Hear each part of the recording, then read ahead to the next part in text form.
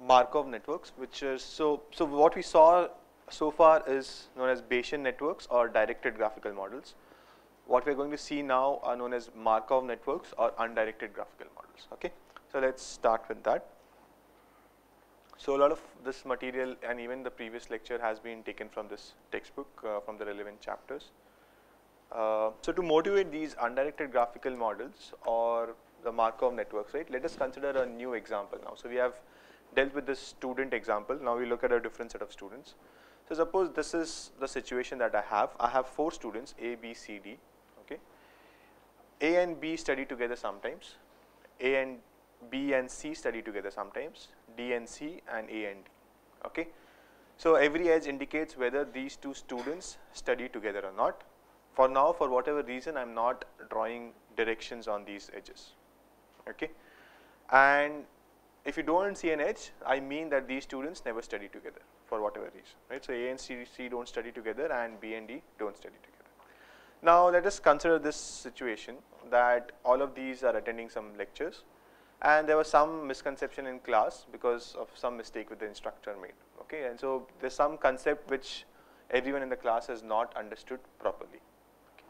Now once they go back and being good students, they go back and read the material, lecture slides and other things, and also think about the subject instead of doing other things. So in the course of time, they of course may or may not clear this misconception, right? Because I would have, I mean not I, but some other instructor of course, would have made some mistake and then they went and thought about it and they realized, oh, this is not correct, this is incorrect, and that misconception again is a random variable because it could or could not have been cleared. Okay. Now what happens after that is that these people are also going to now study together. So each of them independently thought of the problem and maybe or may not clear the misconception. But now when they study together, now there is this further chance that if one of those students in the group had cleared the misconception, then maybe the other student's misconception would also be clear because hopefully and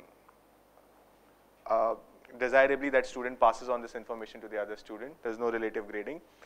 And we are now interested in knowing whether a student still has the misconception. Okay, and we are interested in knowing this for all the 4 students. So what's the joint distribution that we are interested in and what are the random variables that we have? We are interested in knowing for every student whether that student still has the misconception or not. So what are the random variables in here? So think of that diagram that we have. Your set is students and you want a random variable to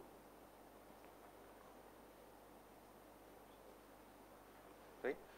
So what we'll do is we'll have this random variable which A, B, C, D, which tells us whether student A has a misconception or not, student B has a misconception or not, student C has a misconception or not, and student D has a misconception or not. Is that fine?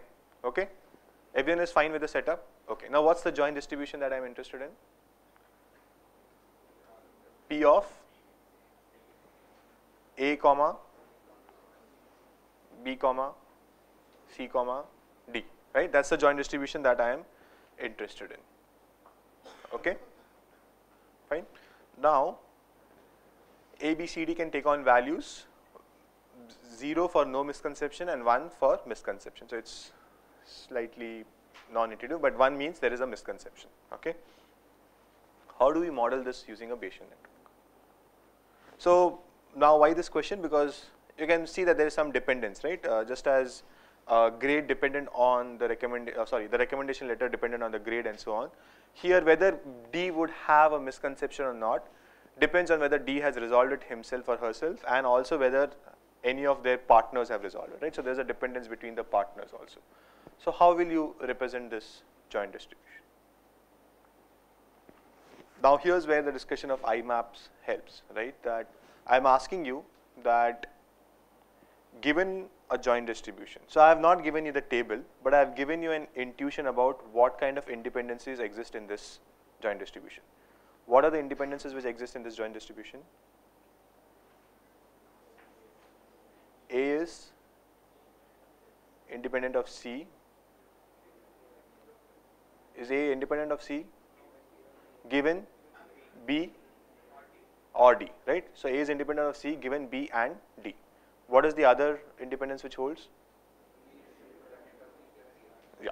So I don't need to actually give you a table. I just gave you the problem setting, and from that problem setting, you are able to make these assumptions that these independences hold in the network, right? So you see that what happens in an IMAP, you don't need the table. You can just understand your world, and based on that, make some assumptions. So that's the first thing that you will do, right? Whenever I ask you to draw a Bayesian network, the first thing that you will do is think about what are the independence assumptions which hold in the distribution, either based on data, which is this table, but most likely that will not be given to you, or just your knowledge about the world, right? So here you are using your knowledge about the world, and you are telling me that these two independences actually hold in the distribution, right? Now our job is simplified. What do we need to do now? Just draw a Bayesian network which encodes these independences. That's what it means, right? I am asking you for an IMAP. That means I just want a Bayesian network which can encode these independences. So first, let's just quickly draw that Bayesian network. How many nodes will that Bayesian network have? 4. Okay, so let's just quickly draw it. How many of you are not falling for this? Okay, good. So let's try, right? We'll try this one network. What are the independences that it encodes? You're now drawing a Bayesian network, right? That's what I wanted to draw. What is the independence that it encodes? A is independent of C given BD. So half of the job is done, right? What's the other thing which I needed? B is of D. Does that happen? B is independent of D given A comma C. Is that what I wanted, right? But it implies that B is not independent of D given A comma C. Because of what cause? Causal reasoning, evidential reasoning, or explaining away?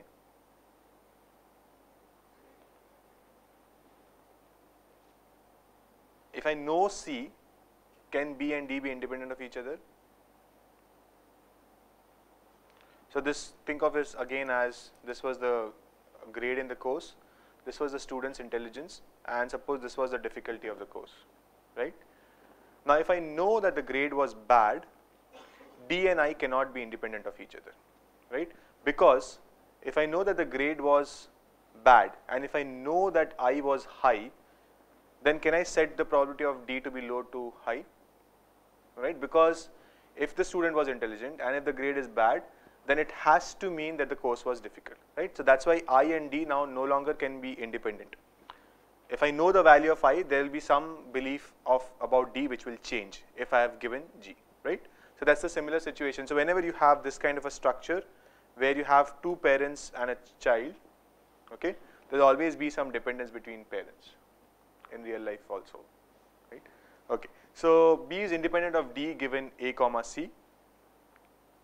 That is the additional independence which is getting encoded, which we didn't want. So then maybe let us try a different network, right? How about this one? What are the independences that it encodes?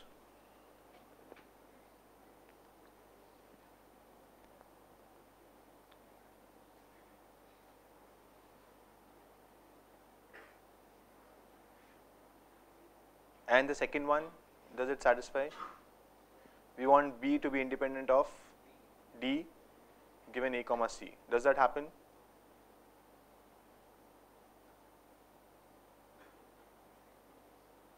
What is the independence that it encodes actually?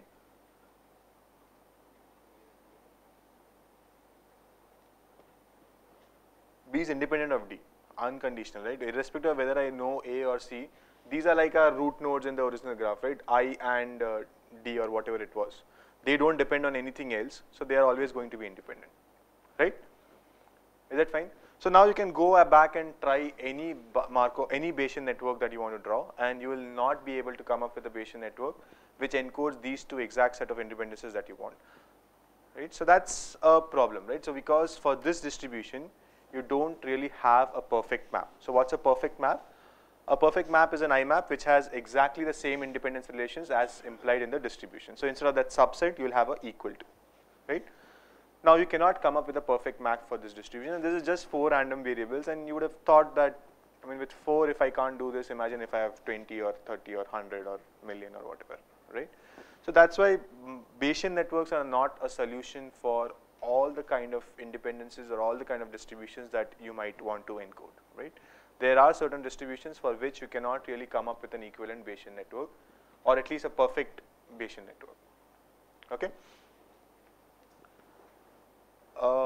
Now the problem here is that, so what's the problem here actually? Why is a directed graphical model not suitable for this example?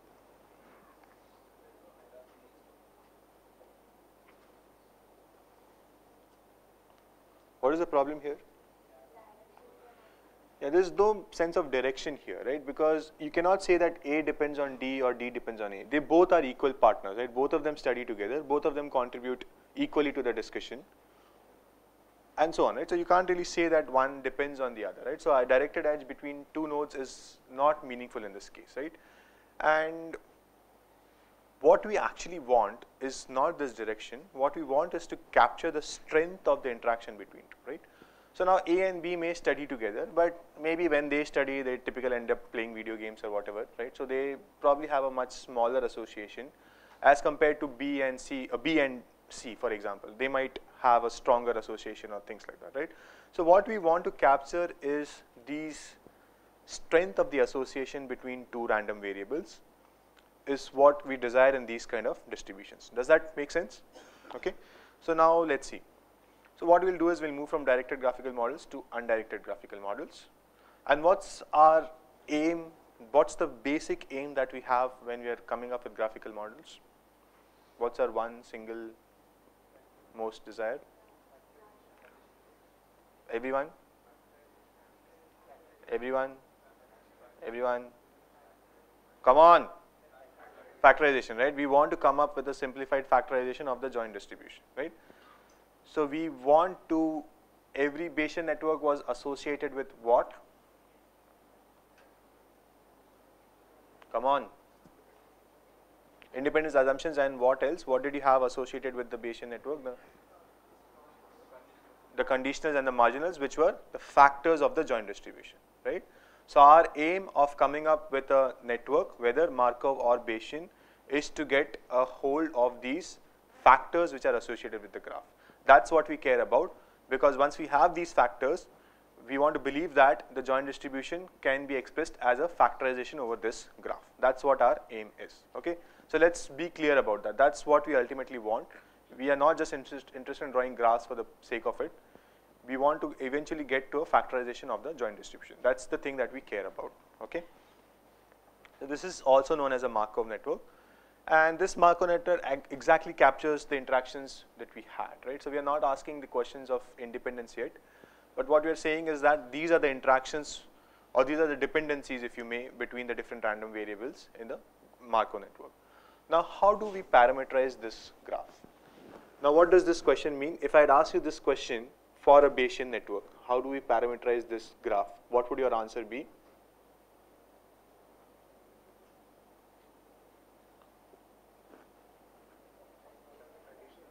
The conditional parameterization, right? So remember all this. We moved from the joint parameterization to a conditional parameterization when we are doing Bayesian networks, right? So there the answer was straightforward, that the parameters associated with the Bayesian network are the conditionals or the marginals, or we were calling them as local probability distributions for every node in the graph, right? And in most cases, these local probability distributions were conditional probability distributions, except for the root guys where we did not have a conditional probability distribution.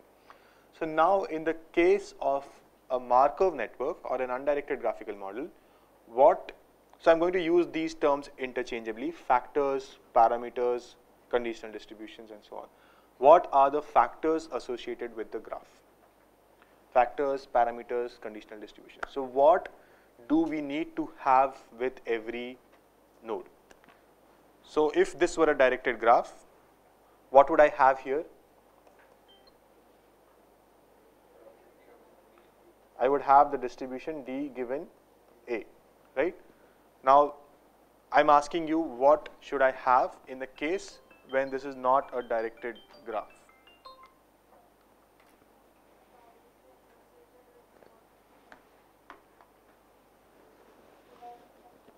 can again have a conditional distribution, right? Why not? I can again write P of D given A. How many of you say we can have a joint conditional distribution? Okay. Only a few honest people. How many of you say we can't have a conditional distribution? So I got 2 answers for the first question and 2 answers for the second question. You guys don't understand the concept of a universal set. Okay.